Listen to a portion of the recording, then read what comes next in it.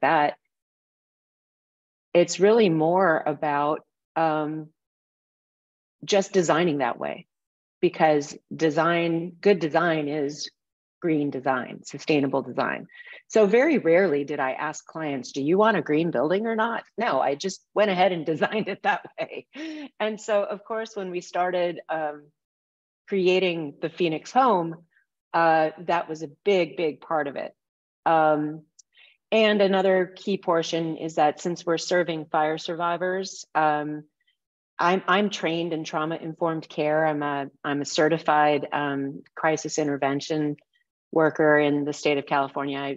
I've for a number of years, I've been doing volunteer work with victims of violent crime. And so I'm trained to recognize trauma, and people who have lost their homes, who are fire survivors, they are definitely traumatized. And so a part of what our goal was to make the process more easy to navigate for traumatized fire survivors. And just, looking at it in that lens as well gave us a better building. And I can talk about that a little later on. My partner and co-founder is Tony Penna. He's president of Penna Construction. And, he was one of the early adopters for insulated concrete forms, more than 25 years ago. He's the leading ICF contractor in California. He's really well known across the country. And we've been designing and building homes together for about 10 years. And his company is a third generation concrete company in Orange County. So the two of us together bring, and a couple of other on our team, we bring a wealth of knowledge and experience on all sides of the design build equation. Oops, okay, so let me, not really sure what happened there.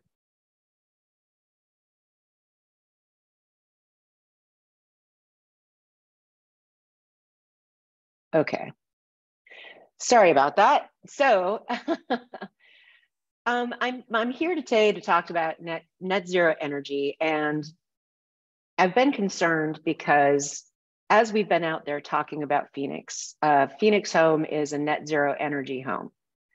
And a lot of times when we go somewhere and somebody else says, oh, we're doing that too, or we have net zero home, or we're, and I'm starting to hear it more and more often. And it's kind of like the Wild West, because there is really no official certification, or, I mean, it's hard and it's rare. The government really doesn't do it. So, everybody's just kind of on their own here to define it as they will.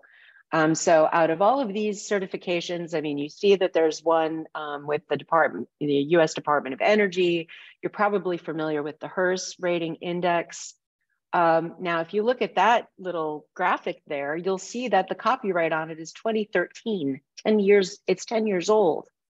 And I just got that from their website. I mean, this is recent, current, this is on their website right now.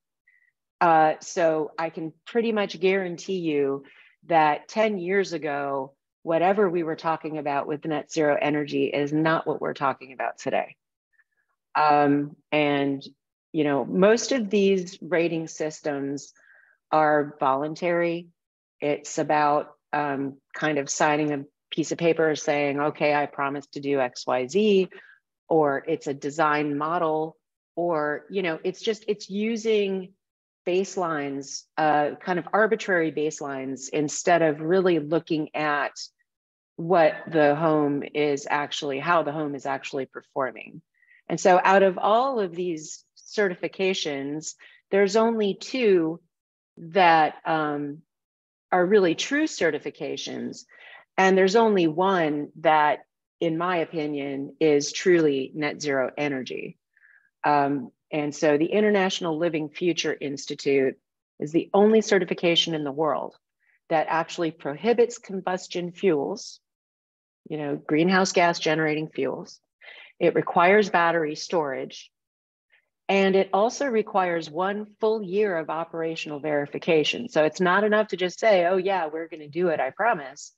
they want to see the evidence that your home or your building is truly performing net zero. If we look back at the LEED Zero certification, I would say that comes in second. One of the drawbacks is that it's not a standalone certification. You have to actually have a LEED certification, certified building, and the LEED Zero is like an add-on certification.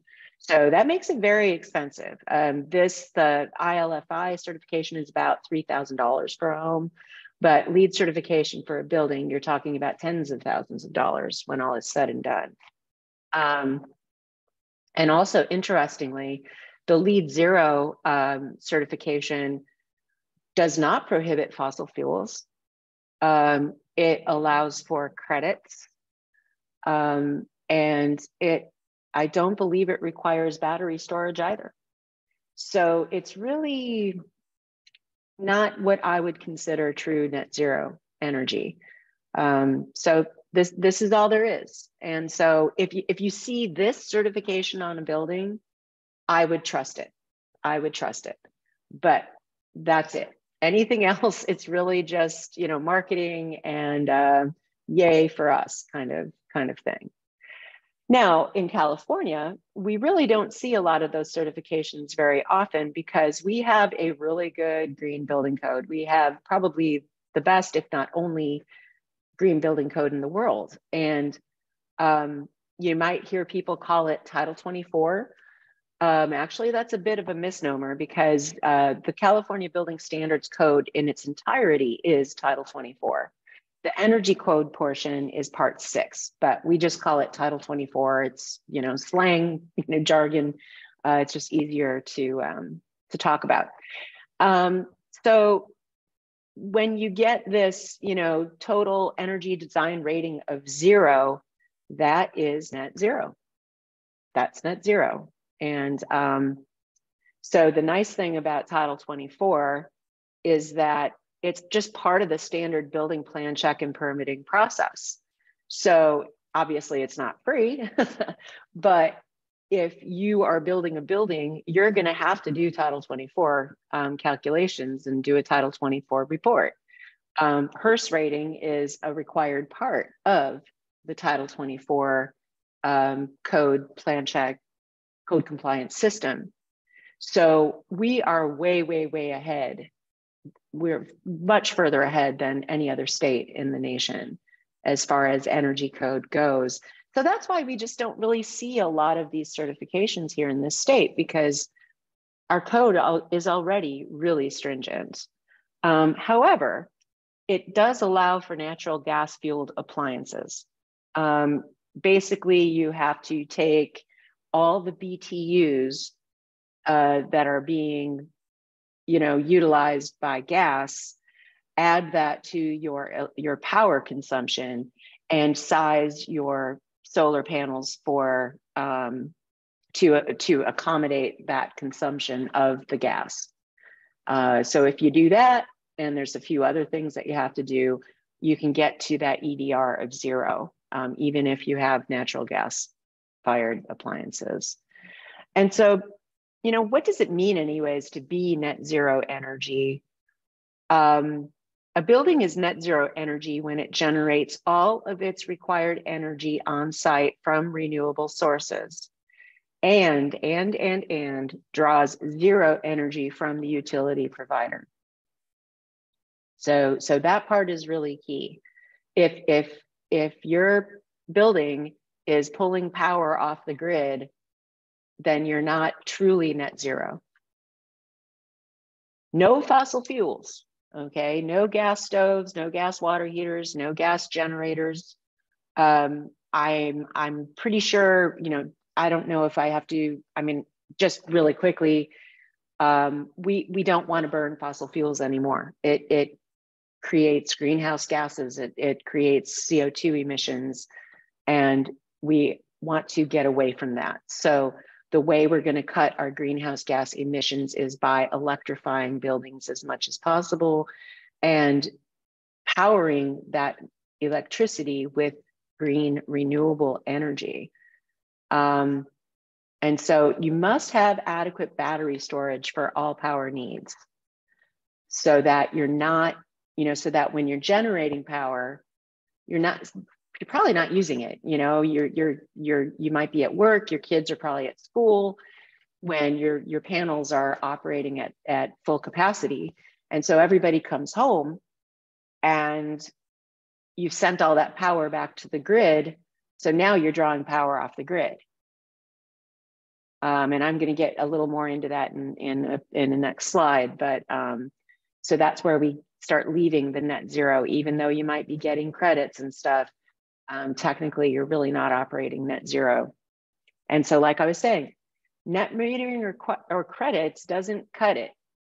And I'll explain why. What? No net metering? So many people, I mean, the vast majority of people that have, almost probably everybody that have solar panels on their home, they count on that net metering because they don't have battery storage. So even though you've got enough panels that are generating power for enough of your house, if you're net metering, you're not net zero. And so the CPUC knows this, and so does PG&E, SDG&E, and SoCal Edison. And you may know this, you may not, but there are now new tariffs for those customers that are reducing the value of your credits by as much as 75%. Now, if you already have a solar installation on your home, you're grandfathered in, you're fine. If you've already purchased, you could have, so this went into effect last week, April 14th. If you purchased a solar installation prior to April 14th, and there were a couple other milestones that you needed to hit before that date, you're good. You're grandfathered in. You've got 3 years to install your solar. But if you have not purchased solar and you haven't done it yet, then you're going to be under this new regime, net energy metering 3.0. So here's the thing, utilities are now going to be charging you to send power back to the grid during peak hours. So, and the reason they're doing this is because, like I was saying, there's a surplus in California of solar energy, of renewable energy. We're generating a lot of renewable energy. That's not the problem. The problem is it's being generated all at the same time, and it's at the time of day when we're not really using it. So what happens is everybody comes home from school and work, and they turn on their computers and their TVs, and they turn on their lights and their air conditioning and all that stuff. And so the utilities are like, whoa, we don't have any power. And so what happens is that they start having to draw power from dirty sources because they don't have enough renewable generated power. They're just not, so they've got to pull it from coal and all the other stuff and gas that we're trying to avoid. So that's why we're changing to net energy metering 3.0. And guess what? If you keep your energy on site and you have adequate battery backup, battery storage, you're fine. You're not going to be affected by this because you're not going to be sending that power back to the grid. A lot of times people are like, well, big deal buildings, our big problem is cars and trucks, that's our real problem. And no, I mean, yes, obviously transportation is a huge portion of greenhouse gas emissions, and so is industry. But look at buildings. It's buildings that make up almost half of all greenhouse gas CO2 emissions. Now, some of that is construction and industries that support construction, but a lot of it is building operation, the buildings themselves, and the energy that they consume. And so, I'm sure there's some of you that are familiar with budgets, cutting budgets, and when you need to cut a budget, you don't start with that little bitty line item, on the bottom, right? You want to start with the big kahuna, the big guns right at the top that, because that's where you make the biggest difference. So with buildings as being one of the largest CO2 emissions contributors, if we start cutting what buildings add to the equation, we can make a really big dent in our greenhouse gas, global warming, climate change across the board. And residential buildings are big energy consumers. They're, as you can see, these graphics appeared in the New York Times just last week. I think it's no coincidence that it was April 14th. It was the same day that NEM 3.0 took effect.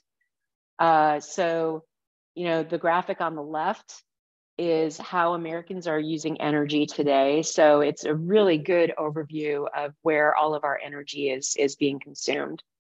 And so please note too that industrial, I don't know if you can see my cursor, but there's construction and all these construction processes that are included in industrial. Okay, so we've got residential and commercial that obviously are buildings, and then you throw in the construction stuff, and that's what starts making up a big chunk of our CO2. And so the graphic on the right, all of a sudden you see how much of that comes from electricity. Not a lot, not a lot, especially in transportation, but there's a lot of improvement to be made in residential. So the graphic on the left, well, both of these graphics are depictions of, a net zero pathway by 2015, where we want to be. And I think you'll see also that notice less energy use in 2050. Okay, that's really important because conservation is still a really critical element to net zero energy.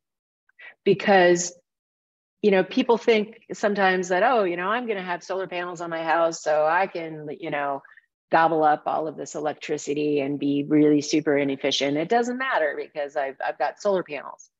Well, yes, it does matter because we're still not going to be to the point where we can physically be disconnected from the grid. You really aren't going to want that because you never know. Solar arrays can malfunction in emergencies, whatever, we still need to have that grid connection. And in order, if you're going to be using a lot of power, well, guess what? You need to have that connection to the grid be able to accommodate all that power. So that means our infrastructure costs go up. So the more power we're consuming, regardless of where it comes from, regardless of how it's generated, increases the need for larger infrastructure that can handle the larger power. So conservation is always going to be important, always. We should always be striving on the conservation side just as hard as we are on the renewable generation side. Those two sides of the equation go hand in hand. And so how do we do this? Luckily, someone has figured it out. We have. Net zero challenges with, there's a lot of challenges with traditional home construction. We build homes the way we've been building them for the past hundreds of years. And we don't build them that way because it's the best way to do it. We build that way because we've always built that way. And that's got to change. In order to move to a net zero energy environment, we cannot keep building wood homes the way we build them. So, wood construction is very complicated. It involves a lot of very specific detailed design. It's very hard to you have to build the same home over and over and over again in order to make it possible to build a lot of homes. And then it burns. And the wood itself, rots and it decays and it warps and it cracks. And it's not, you know, the way wood stud walls work and wood roofs work, it does not give us enough room to put the insulation in there that we need. You know, even if you go to a 2x6 wall, you're still not going to have enough width in that wall to get the insulation that you need to get that energy consumption down, the conservation aspect of it. And we need exterior rigid insulation on the walls and on the roof. With framing, whether it's steel or wood, it makes it very, very difficult to, it's really tough to put, you know, 4 inches of rigid insulation on the exterior of your home, because it screws up all the cladding, the way the cladding attaches. And, you know, we've got sheathing and seismic stuff. The roof especially gets very complicated. And if you don't have exterior rigid insulation or some kind of insulation on the exterior, it's typically rigid, you're going to have thermal bridging. So it doesn't matter how much insulation, cavity insulation you have in the wall. If you have studs that touch the exterior cladding and touch the interior drywall, you're going to have thermal bridging from the exterior to the interior. So your wall is going to get hot in the summer and cold in the winter. And again, it doesn't matter how much insulation you have in that cavity. So you're going to be losing energy through the contact of having those studs touching those surfaces. Another obstacle is that the vast majority of contractors do not have experience installing the latest technology in electric appliances, heat pumps, et cetera. When we're talking about going all electric, we're not talking about resistance, you know, coil heating, stuff like that. You know, this is not the electric space heater, radiator. This is not the electric stove. This is not the point of use electric water heater or a tank electric heater. That is really inefficient, actually. It takes a lot of energy via electrical resistance to heat anything, whether it's air or water. And you wind up losing a lot of energy in the resistance coil itself. So it's incredibly inefficient. We would not be talking about building electrification if we still were relying on that technology. It's just not possible. So once we started moving more into heat pump technology, now we have heat pump water heaters, we have heat pump clothes dryers, we have induction ranges, which are awesome. And so, you know, and our heat pump mini split systems, I mean, they've been in use worldwide for 30, 40 years, but in the United States, that technology is starting to become a little more common, but the knowledge still isn't there, the on-site expertise. So that really puts up some challenges to going all electric in our buildings. There's also this negative public perception of electric versus gas. And I'm sure there's some of you that are like, oh, you know, I need my gas Viking range. I couldn't imagine doing without it. Well, let me tell you, I mean, I'm a cook, and I love induction. I like it better than gas. And it's just going to take time. You know, you've got a friend that comes over, your family members come over, and, you know, your aunt, you know, decides she's going to make a meal. She's going to cook on your induction cooktop. Oh my God, you know, this is actually pretty great. You know, it's just going to take time for people to get used to it. You know, but I'm here to tell you that these new technologies really are pretty cool. And, you know, we've got the codes. I mean, even Title 24 is not fully caught up to the challenges of an all electric building. I mean, with our first Phoenix home, we had to run the Title 24 calcs like 4 times. And the consultant kept coming back saying, you're not complying. I'm like, what? I'm like, You're kidding me. We have R30 walls. We have an R32 roof. You know, we have all electric appliances. You cannot tell me, you know, we have a 10 kWh, 10 kW solar array. We've got batteries. You know, it's like, how can you tell me that we don't comply? And, you know, it was because everything's written for the wood home. Everything's written for, you know, electrical resistance, water heating, and things like that. So it hadn't been updated for heat pump technology yet. So I think that's changed with the latest code update, but it's still designed for wood buildings and wood framing.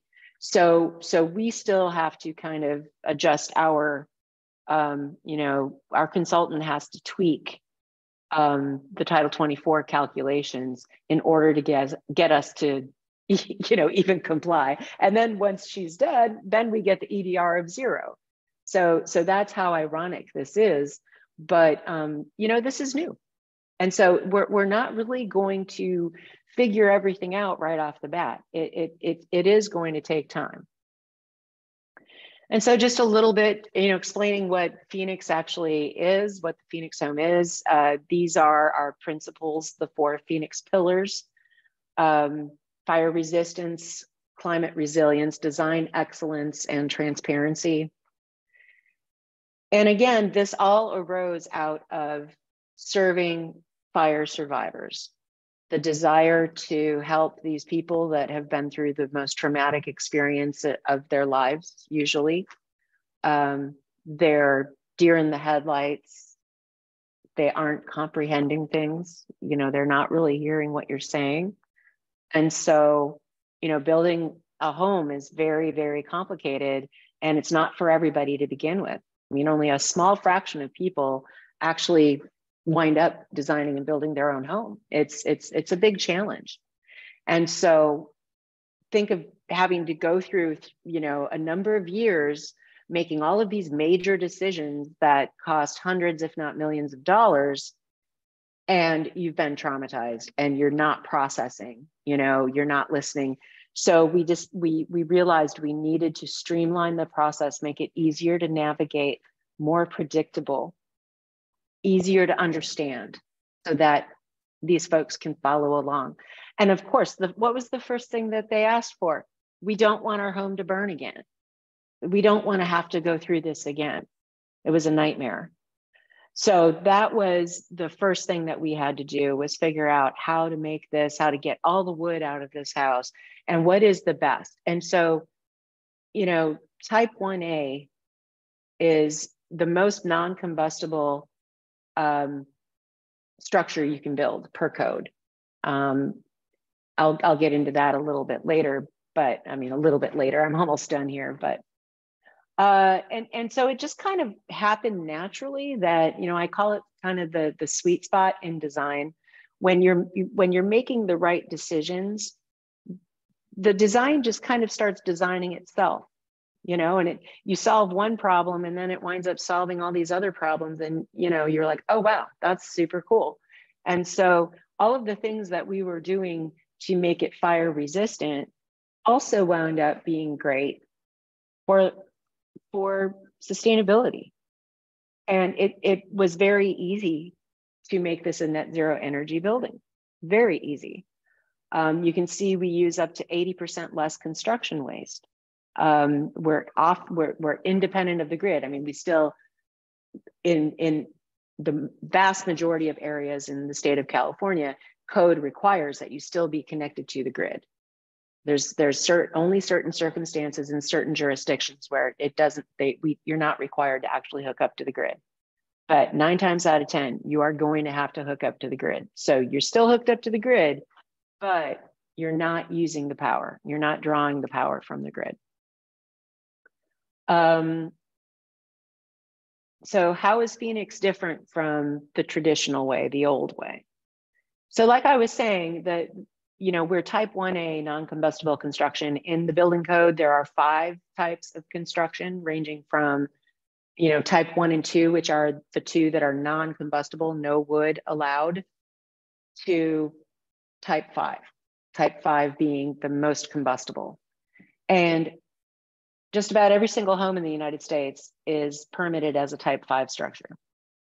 Even homes that have burned and they get built back, they're built back as type 5. Even ICF homes, insulated concrete form homes, if they're not permitted as a type 1A structure, an ICF home will be permitted as a type 5, no different than a wood frame structure, no different. And your typical ICF home is going to have a wood framed roof. So you're still going to run into the same problems with regards to fire resistance and with regards to insulation as you would with a wood framed home. There's literally no difference. So, you know, type 1A is basically what we build towers, you know, high-rise towers out of hazardous facilities, you know, fireworks factories, you know, ammunition depots, things like that. It's literally a bunker, you know. And so we're the only ones in the nation that actually figured out how to do this and make it affordable. So obviously, like I was saying, we have battery backup, and I prefer actually to say storage. It's more accurate.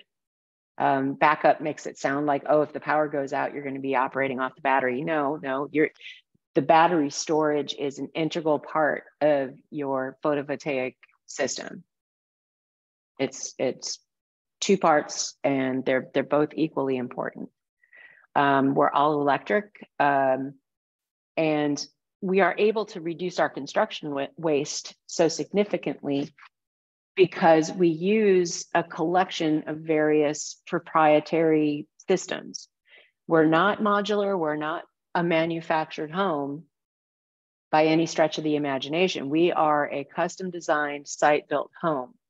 It's just that we have hand selected the best of the best. So, you know, there's a company that engineers our floor, you know, our horizontal assemblies. There's a company that engineers and builds our stairs. You know, we have all of these different systems. And so a lot of these systems are engineered and built off-site. Our stairs are built off-site and shipped to the site, and they're put together in like less than a week. So we don't have any waste as far as that goes. And that's also what allows us to build the homes so quickly. So like I say, you know, more than 2 years to design and build a typical home. With us, we can design and build it in less than 18 months. Our first home was built in less than 11 months. And that was during COVID, during all the supply chain snafus and all those problems. You know, we were really proud of ourselves, and our first home won an award right out of the gate. So, so that, you know, we're on our way here. Like I said, you know, the streamlined trauma-informed process is not only helpful to fire survivors, but also in general, it makes the whole process easier for anybody. You know, kind of like universal design. You know, a lot of people want roll-in showers and grab bars. Well, you know, you don't have to be, you know, disabled or elderly in order to appreciate a roll-in shower and a grab bar. Everybody might need it every now and then, right? So it's kind of the same thinking with the trauma-informed design process, is that you don't have to be traumatized in order to really appreciate it and be like, wow, this is a great process. And the maintenance costs obviously are hugely reduced. We don't need to, you'll never need to paint the exterior. There's no rot, no pests, no bugs, you know. So, and obviously being net zero energy, your energy bill is going to be close to zero. So we still have a long way to go, but we do know how to get there. It just takes the political will. We just need to decide that this is what we want to do. So, you know, I guess I can take questions now. Here's my contact information. Feel free to visit our website, and you know, feel free to email me if you have any questions. But I'll hand it back to Sophia and see if we have any questions.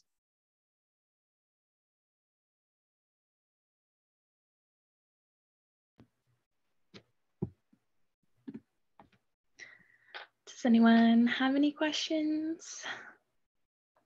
If not, then yes. Yeah. Hello. This is Michele. Hey, Michele. Hey, how are you doing, Laurie? I'm good. How are you? For being here. I'm sorry that I had to miss half of your presentation, but I was jumping from meeting to meeting. I wanted, first of all, to thank you for being here and presenting this very interesting work that your company is doing, very needed. What I wanted to ask is something that is kind of beyond just the individual building, but it's part of how we really defend the communities from wildfires. How do you connect your system to the global grid? And have you thought about microgrids for communities that want to kind of get insulated beyond the individual building from public safety power shutoffs and these kind of things? So is there any system to go beyond leaving everybody to their own with their house and actually reacting as the societal animal that humans are supposed to be? Well, I not currently, but that's what I would like to see moving forward. I am not a fan of for-profit utilities. I do not think that people should be subject to for-profit enterprises for things that are as critical as energy. So, but that's not going to change anytime soon. I mean, I think we all have to be realistic that that's the model that we have, and we have to work within that. On the other hand, I think that, the community generation plan, a lot, San Diego is talking, I mean, we do have this sort of community generation thing going on. I don't really see a lot of movement in that yet, but at least it's a step. And I think that I could see a situation where a community would take it upon itself to say, hey, we're going to create our own little renewable power plant over here for, each neighborhood. And then, you can choose, do you want to pull power off of us, or do you want to pull power off of PG&E? And, I could see something like that. It's just, again, it's the infrastructure. It's the infrastructure that is so costly. And, stretching these lines to bring the power, that's as long as power needs a cable to run through, that is always going to be our issue. Now, I would say that probably even more important on the agenda than localized community generation is undergrounding. We need to really focus on undergrounding all of our cables and wires, because that's why it's so dangerous. If we've got these cables underground, they're pretty safe, and it looks nicer. And we won't have all these big power lines and stuff shooting through. Oh yeah. Mm-hmm. Thank you. Sure. I had a question, actually. Yeah. Have you tried doing anything policy-wise to make the stamp of approval for being zero net energy stricter? Because you said that a lot of people are putting that on their homes or their building designs, but they're not actually meeting that criteria. And do you think that people are kind of being misled by that? Mm-hmm. Yeah, I think people just don't, it hasn't been around long enough for people to really understand what it means. And even the people in the industry don't understand what it means. So there's a lot of education that needs to happen. And once again, I'll say, I believe it's the role of the government because, you know, when we have a situation, I mean, a lot of those little stamps that I showed you, they're for profit. They're for profit. You know, hers is for profit. There are people that make money off of doing these hers ratings.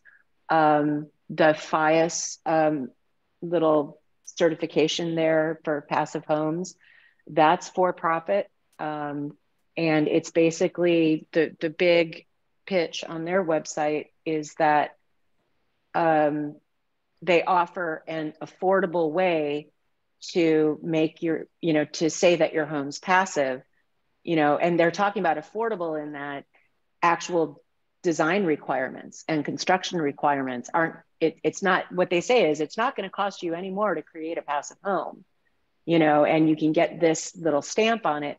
Well, I think that's a pretty tough claim to make. And, you know, especially be throwing it out there like that. So, you know, it becomes just this sort of marketing gimmick, you know, and like, you know, the label, you get to put it on your website and you get to put it on your business card. And so like I said, it's kind of the Wild West. So I think the government really needs to step in. I mean, the DOE, we already have net zero ready as far as a branding thing. Net zero ready is what it is, net zero ready. It's not net zero. And it's purely voluntary. Phoenix is net zero ready. And it took me 5 minutes to sign up. And I have like the little sign, the little logo and things. And so I haven't even put it on our website because, you know, it's kind of not a big deal. And we're not net zero ready. We're actually net zero. So, but I think that it wouldn't be a heavy lift for the DOE to go from there to, you know, they Energy Star certify appliances and stuff like that.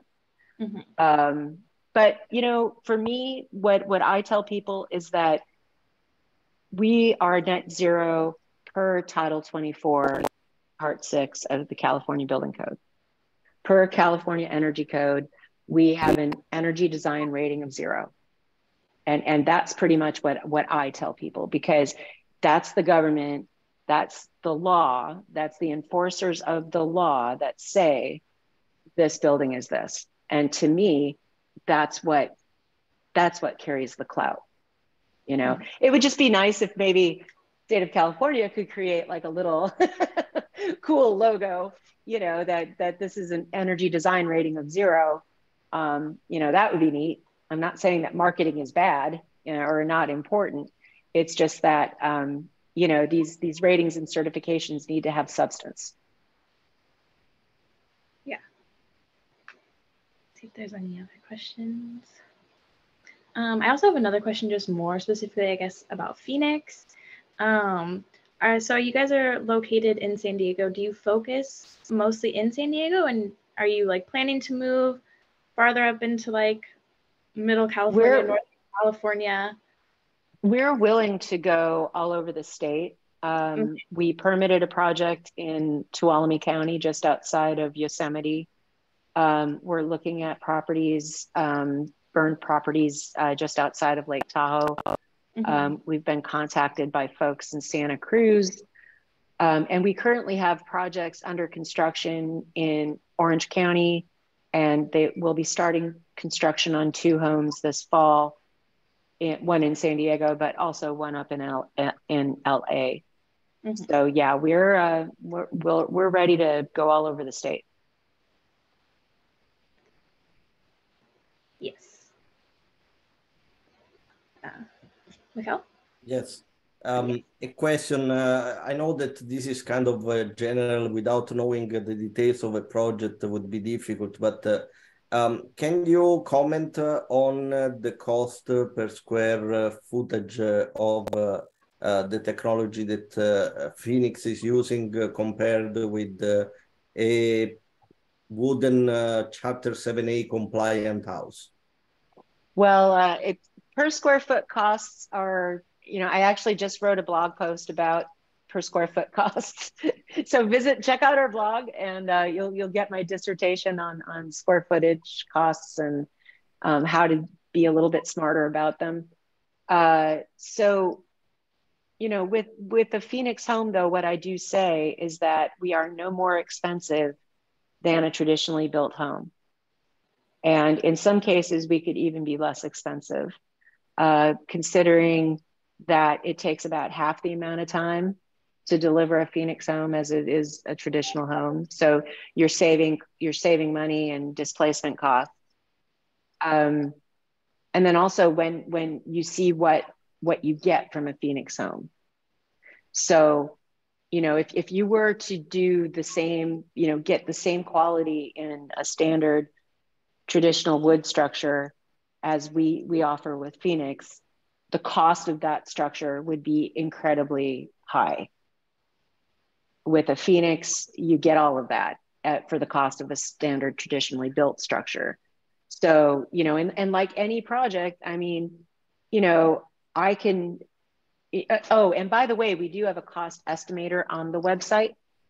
So it's still pretty loosey-goosey, but at least it gets people in the right frame of mind for, you know, so that they, you know, I just want people to understand right off the bat, if you're trying to build a home for $700,000, it's not going to happen. Just, you know, it's not possible. So, you know, I mean, unless you're talking about, you know, a 400 square foot home or something like that. So, you know, it's a lot more expensive than people think.